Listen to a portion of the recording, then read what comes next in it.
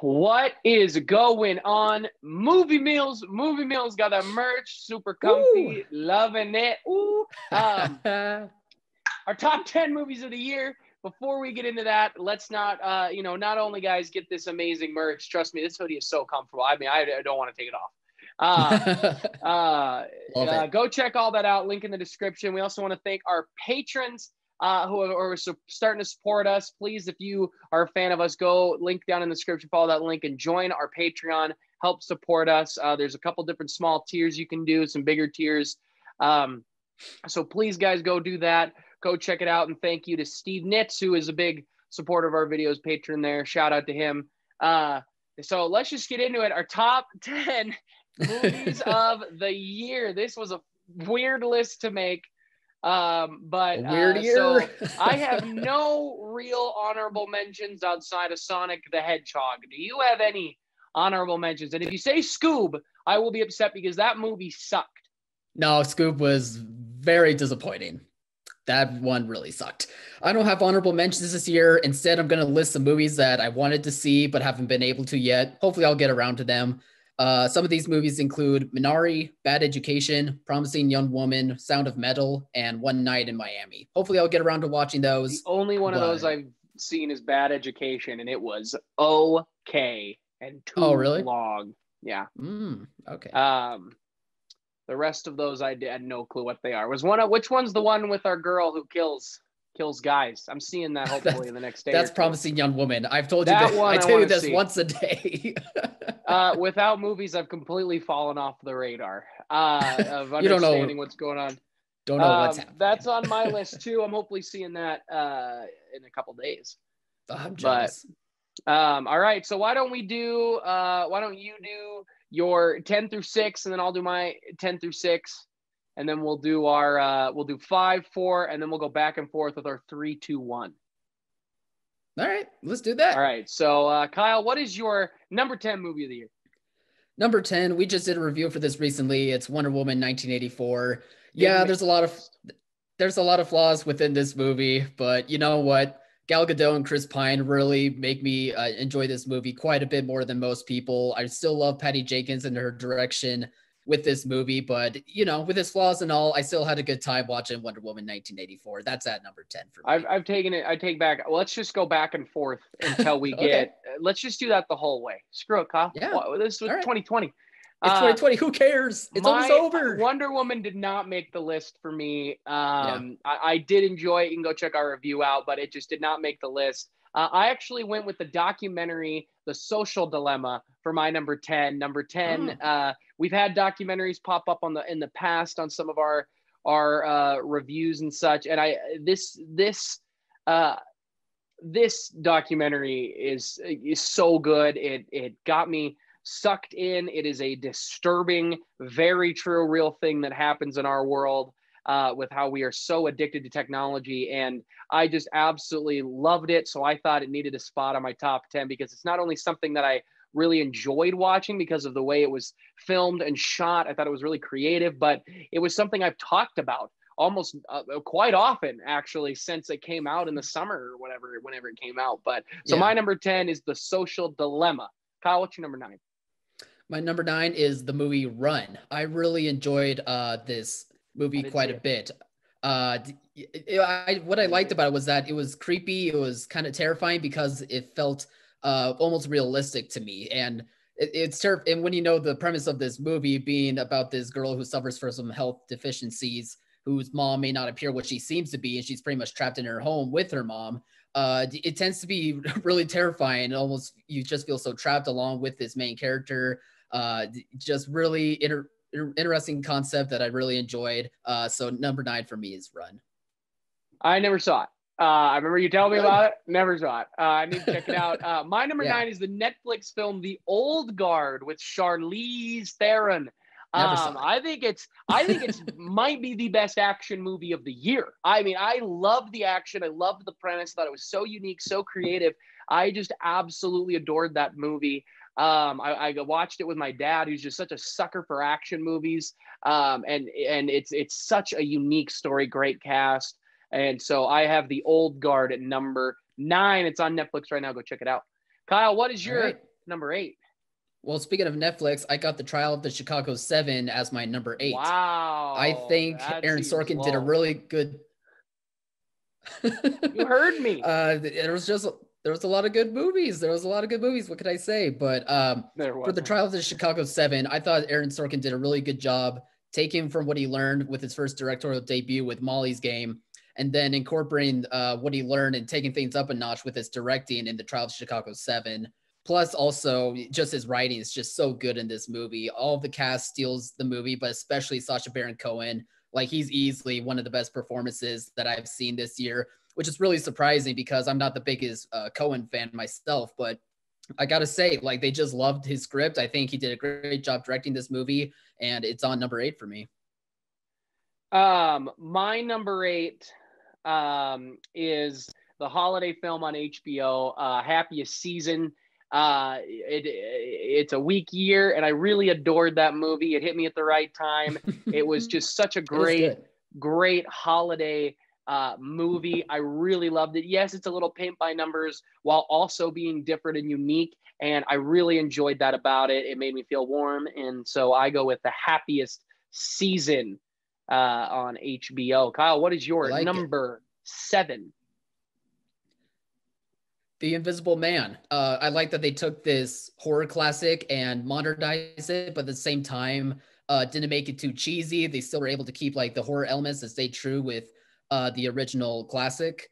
And I thought that this director did a really good job and is taking this sort of franchise with Universal's monster characters and giving it, to filmmakers, making them filmmaker driven instead of, doing the big action cinematic universe type thing. I like what they're doing so far. And I think Invisible Man did a really good job at modernizing this monster. So that was my number 7.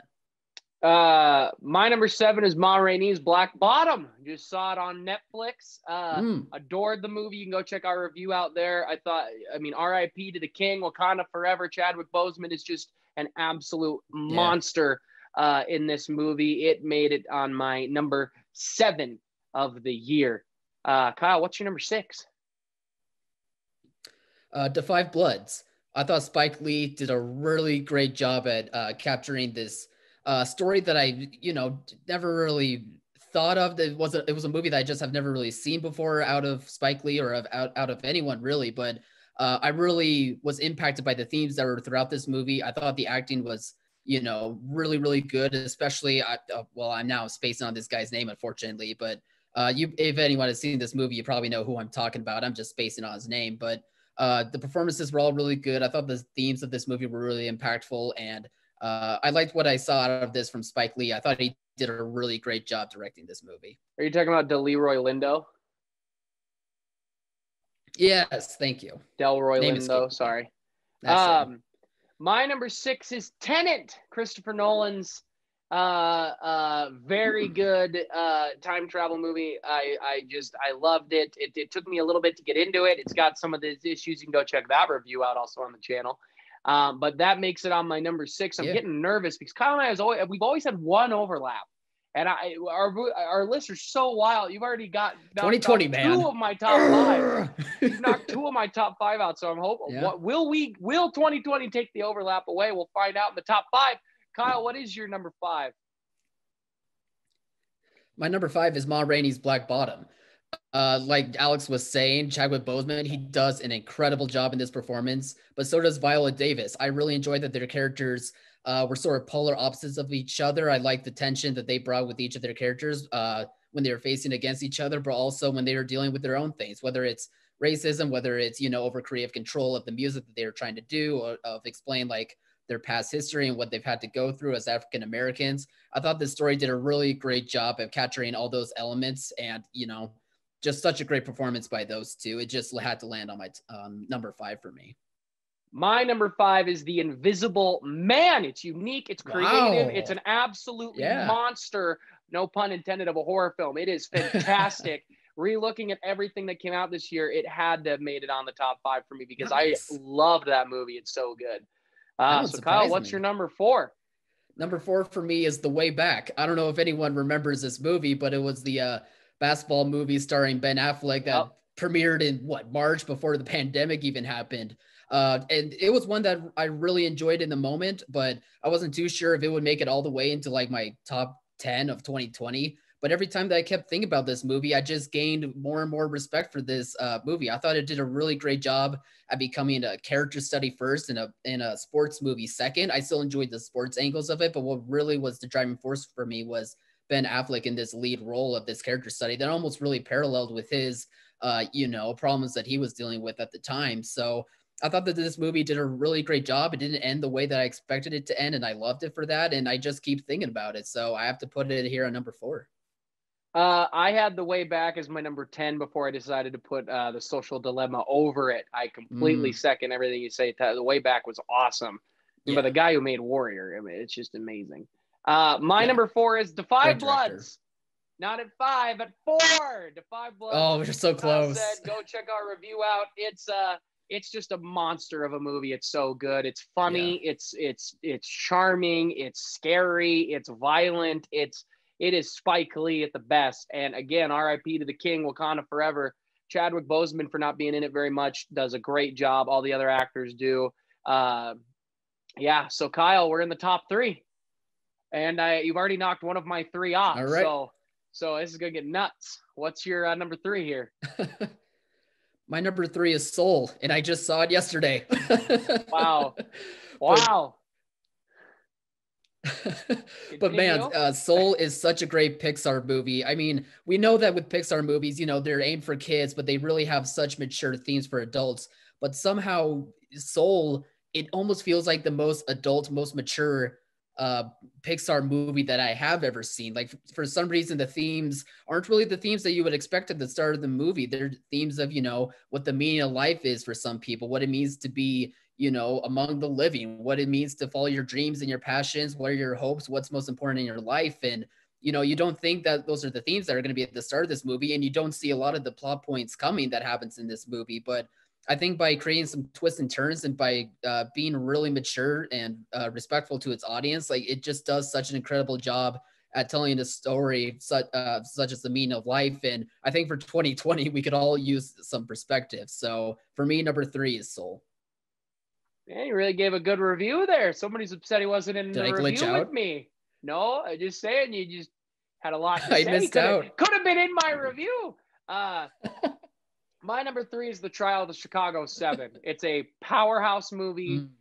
You said Sacha Baron Cohen. He does steal the show, but Jeremy Strong, for me, steals it even more. He is so good. Everybody is so good. It's nice seeing Eddie Redmayne not in something wacky because he's kind of gone on a wacky train.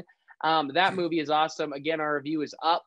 So I have The Trial of the Chicago 7, and I'm getting real nervous because I think we might have the same number 1 unless you ruin my day here. So what's your number 2? My number 2 is Palm Springs. Really? All right. All right. I thought this was easily the funniest movie of the year. It takes the, Groundhog Day type story and, flips it on his head, does some things a bit differently. And, the 2 leads, the romantic leads of the movie, they're just, so charismatic, so charming, and they just make this story so much fun. I was able to see it over Christmas, and I loved it even more the second time. So for me, on number 2, it's Palm Springs. My number 2, I have no idea what your number 1 is. My number 2 is Soul. Yes, might be a little bit of recency bias, but I think it is one of the best Pixar movies to come out in a while. You can go check my full review out. I mean, that movie handles death in such a incredible way. But all right, so number 1, Kyle, what you got? I got Tenet as my number 1. Oh, I didn't even think of that. Tenet is not number 1, and you've made a grave mistake. You have chosen poorly. Well, what I liked out of Tenet was that, it was the most entertaining movie for me this year. I was really looking forward to what Nolan had in store for this movie. And for me, it didn't disappoint. Is it one of Nolan's best? Probably not. Like, I think he did an even better job with some other movies. But I still was thoroughly entertained. I still liked the story that he presented. And, it gave me the best movie experience out of 2020. So for me, especially for this year, it has to be at number 1. It was my number 6, so it does not have to be there, sir. My number 1 was Palm Springs, and I didn't even think it was close. Palm Springs to me, top to bottom, is the Yeah. best movie. What I wish I agree with you on Tenet with being such a spectacle, especially because that was the first movie I had seen after not being in the theater for so long. Yeah. And it was hard not to put it higher. But when I think of the movie I enjoyed the most, that I thought had the most to it, the best structure, the best script from top to bottom, it's Palm Springs for me. That's my number one movie of 2020. Palm Springs. Kyle's got Tenet. Guys, what's your list? Comment down below. Are our lists wacky? What did we forget? What did we not Most forget? likely. Is Sonic the Hedgehog didn't make the list and I've regretted it every second since. So guys, do all that great stuff. Again, thank you to our patrons. Those will be flashing on the screen. You guys are awesome for supporting us. Go check out our merch. Remember to like us, subscribe, and share. And as always, thanks for watching, Mom. See you guys.